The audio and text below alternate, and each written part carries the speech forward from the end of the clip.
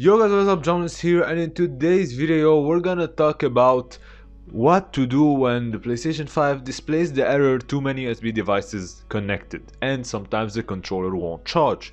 Now in the background you will not see a PlayStation 5 video like I usually do for the PlayStation 4 because I don't own it and I don't make enough to buy myself a PlayStation 5. All the money goes to rent. So if you want to support me, there's a link down below. If only a few of you help me out with $1 or $2, it will be more than enough to get myself a system and continue uploading tutorial videos on the PlayStation 5 that you might need later on. And if not, a like and subscribe will always be appreciated.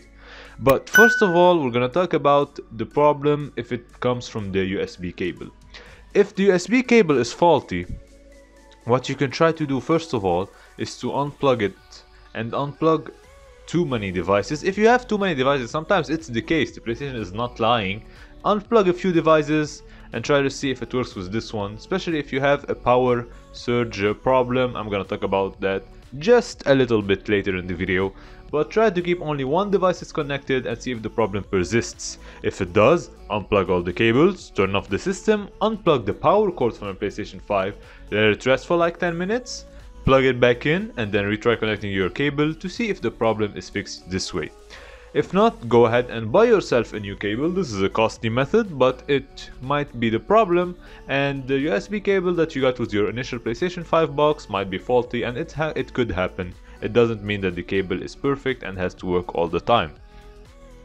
Now, before I tell you to reset your console, there's a thing that could cause this error, and it's pretty simple. If you have too many devices connected on a surge protector, and the surge protector, if you don't know what it is, it's what is displayed actually on the screen. If you have, like, for example, too many monitors, a PlayStation 4, a PC, a PS5, you have all those devices that are connected to a surge protector, or if you're having some power surge problems, this might cause the error on the PlayStation 5, which is not getting delivered enough power to charge the devices, and in conclusion it's going to tell you that too many devices is connected, while it might not be the case, and honestly it's a problem from the surge protector. So make sure the surge protector that you are using is capable of handling the amount of devices, and the watts are enough to handle all the devices that you are connected to, and that you do not have problems with your power